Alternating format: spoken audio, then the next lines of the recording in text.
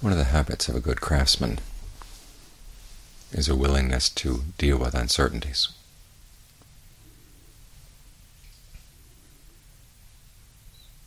You take your skills, the range of skills you developed, and you're willing to apply them to new situations, new problems.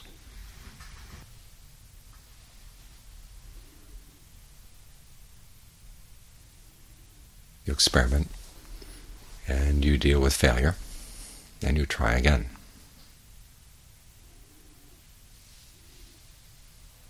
Until you can see how the basic principles of your skill can be extended in that particular set of circumstances, that particular set of problems. The same principle applies to the meditation.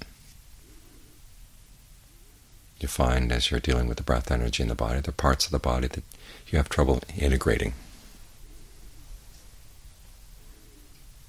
into your range of healthy breath energy. So you have to learn how to think about them in new ways. If you try to push them out of you or ignore them, they don't go away. To try to learn to think about them in new ways. For example, if there's tension in your neck or your shoulders, think of the neck and shoulders actually doing the breathing. The breath energy goes into them.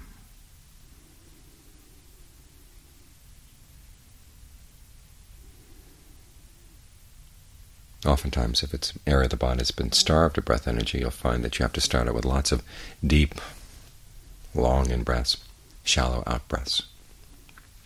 Be careful not to squeeze them on the out-breath. They do the breathing. The breath energy goes in there, and they're the ones who breathe in, breathe out.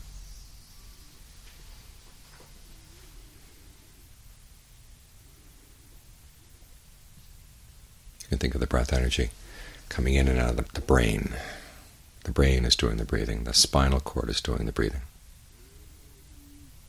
And see what that does to the breath energy. It helps to open things up or to strengthen parts of the body that are weak. If it doesn't work, try to experiment, see what does work.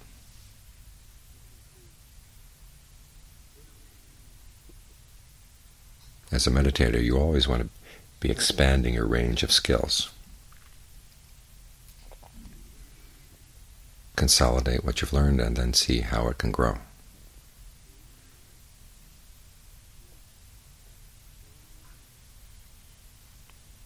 In doing so, you find that you expand your sense of who you are, what's possible.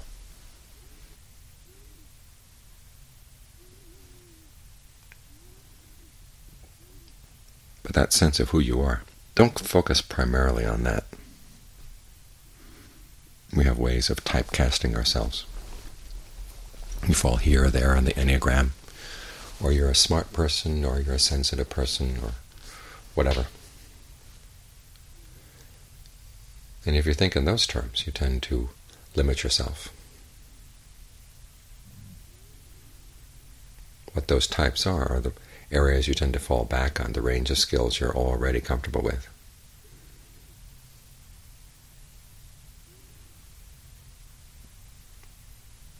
But you don't want to be limited to those skills.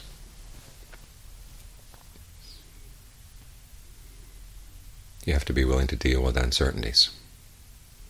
There are certain roles that you're comfortable filling, but you don't want to be limited to those roles. There are certain ways of building your self-esteem.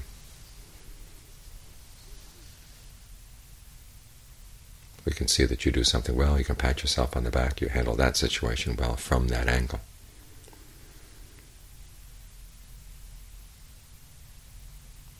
But maybe you handled it poorly when looking at it from another angle. That's an area you don't like to look at because it doesn't feed your self-esteem, and that way you stay blind.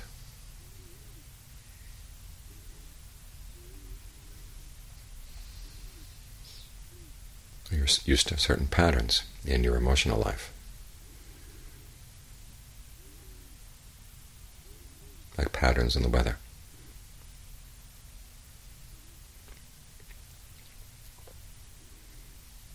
They seem natural because they're the ones you're used to. was younger, I lived back east. Like everywhere east of the Rocky Mountains during the summer, the heat would build and build and build, and then there'd be a huge thunderstorm and everything would be dispersed and cool down. And we got used to thinking, well, that's the way it has to be. The heat and the humidity build, and then the thunderstorm breaks everything. Now you live here in California, and the summer's not like that at all. When the cool air comes in, it comes in stealthily.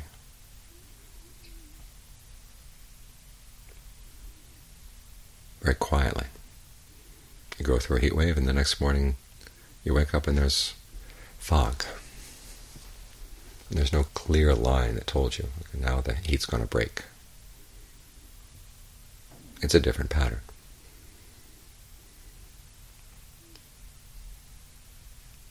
And we need to realize in our lives that sometimes the patterns we go through, the ones that we're used to, are unhealthy.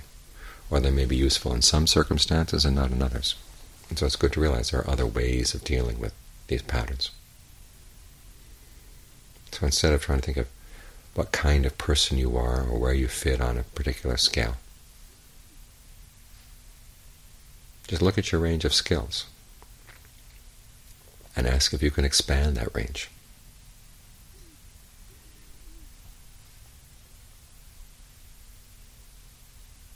Look at things from different perspectives. For instance, if you're used to thinking of yourself as smart, it's useful to live in a set of circumstances where other people don't think that you're smart. At first you may find it debilitating, because your self-esteem has been built up around the idea that you're smart. But the idea that you're smart can get in the way of learning new things. So you have to get past that sense of being debilitated and realize, well, maybe you are dumb in certain areas.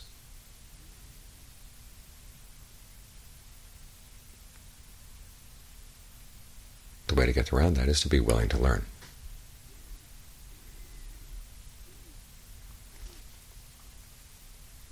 That way you have a wider range of places where you can stay, a wider range of groups you can live with,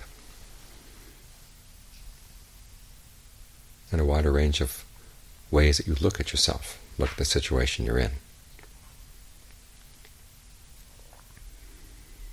The wider your range of skills, the easier it is to survive. So your survival doesn't have to depend on other people recognizing the fact that you're smart, or even you're thinking that you're smart.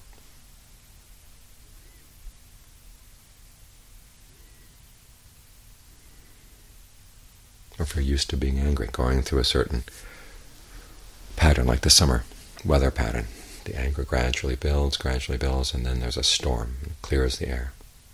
And you're used to that effect, the idea that really feeling the anger is going to clear the air. But what happens, of course, is you end up doing and saying things that are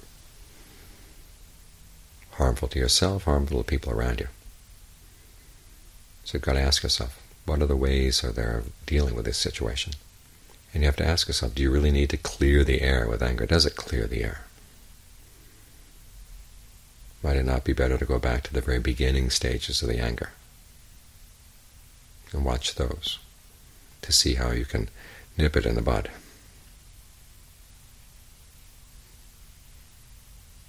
So the anger can be diffused in a subtle way, like the fog stealing in.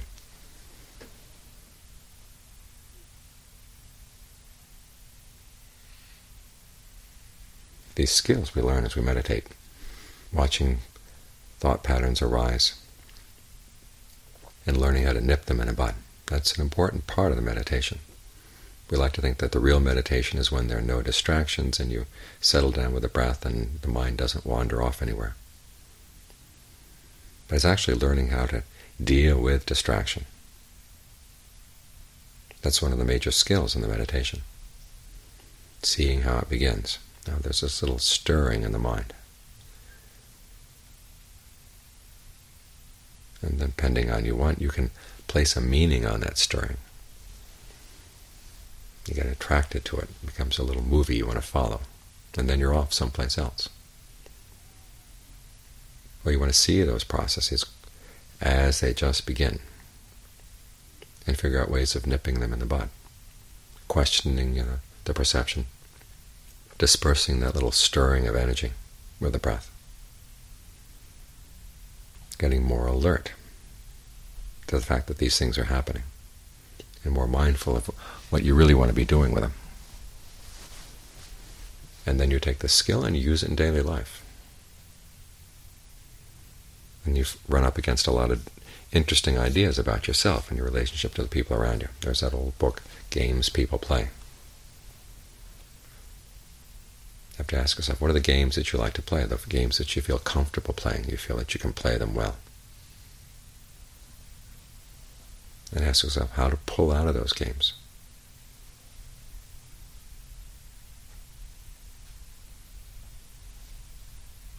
It's an important range of skills.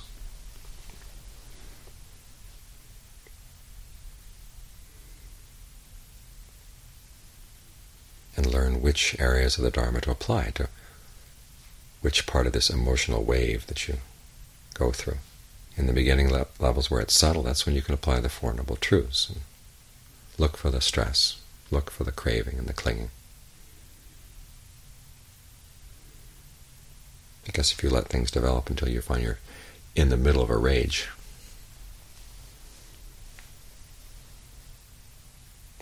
that subtle type of analysis is not going to work. As I said this afternoon, that's the time when you have to use your defilement to undercut your defilement. There's a great passage in the suttas where the Buddha says, when you're angry, you have to stop and think.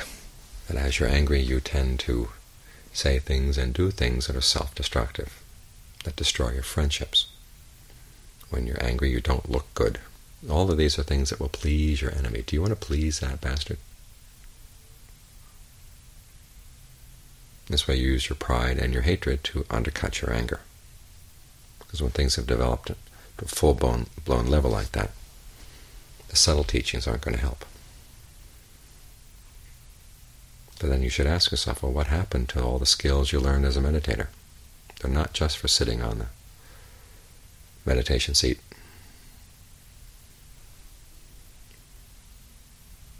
They're for use in your daily life, to take you out of the games you've been playing, to give you a wider range of skills.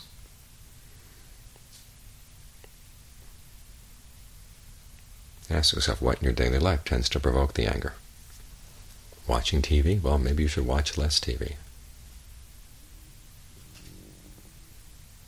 There's that principle called restraint of the senses.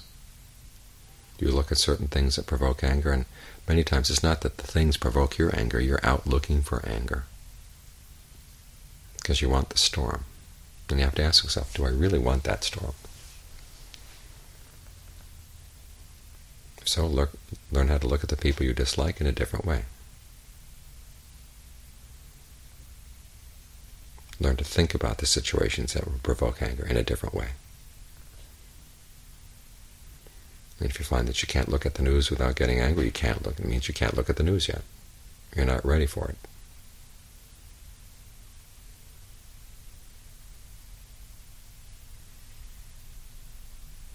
If you want to get involved in social action, then learn how to look at the news in a way that gives you ideas for what could be done, but without the anger. I mean, it's possible to recognize injustice and to desire a change without getting stirred to anger. When you can do that, you can work more effectively. This applies in day-to-day life as well, in your relationships with the people right around you. They may do things you dislike, and instead of letting yourself get upset, ask yourself, what would be the most effective way of stopping that? And it's rarely the route of anger. There are the more subtle ways, more indirect ways. But they're not going to occur to you if you're boiling up with the anger.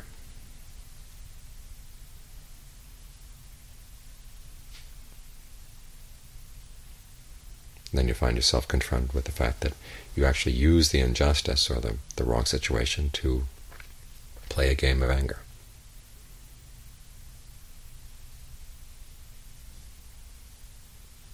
So you can start questioning your motives. Is it really the injustice you're caring about, or is it the joy or the charge of the anger? This way, trying to bring the practice, the range of practice you developed in meditation, to your daily life, you start seeing things about yourself that you didn't like. But hopefully you should be in a position where you're ready to face those things and deal with them.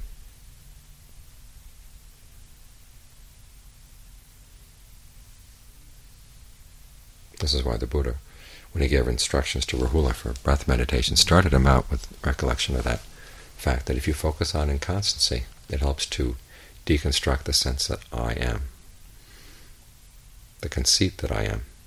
Now, ordinarily, we think of conceit as one of the last things you abandon. It's a fetter that only arahants can abandon. But you want to learn how to question it right from the very beginning, because it often gets in the way of the skills that you could be developing as a meditator, or the way you apply those skills in new situations in life.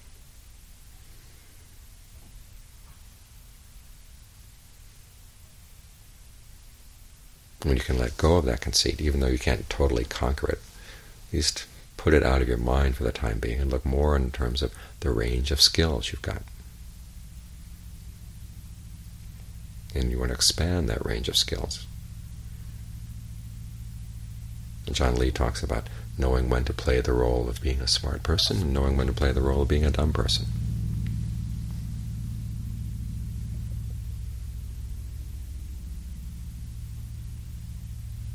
Or that whole question of the strength and power you show as an individual. Some people don't like to appear weak. Well, there are times when it's useful to play the weak role. You want to be able to play both the weak role and the strong role. Last week I was talking to a woman who was dealing with a difficult situation at work, and she began to realize that it just wasn't worth keeping up the fight. She'd be better off quitting the job. But part of her didn't like the idea that she was going to look like a loser. She liked to think of herself as a warrior. Well, it's a very incomplete understanding of what it means to be a warrior. A good warrior knows which battles are worth fighting and which ones are not.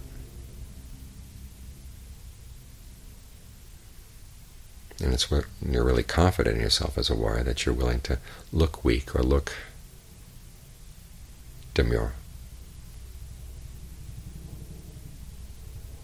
when you know it's to your advantage to do so. In other words, you're willing to play lots of different roles and learn how to expand your skill in all the different games you could be playing with other people. So you're not stuck in the same old narrow range of games, narrow range of skills. You're able to take on different identities as they're appropriate for the occasion. It's a principle that applies in the outside area of your daily life and also in the inside area of your meditation.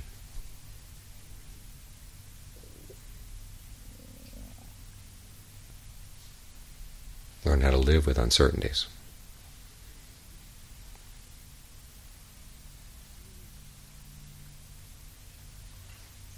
With the confidence that you can learn from them and expand your skills.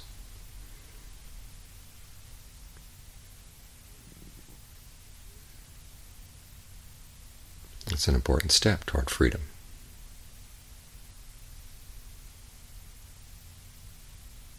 This ability to expand your range.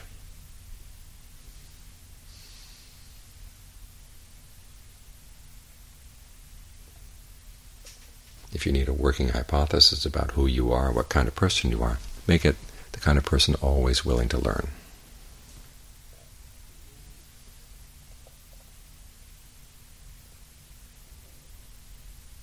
Just make sure that your attitudes really do carry that out.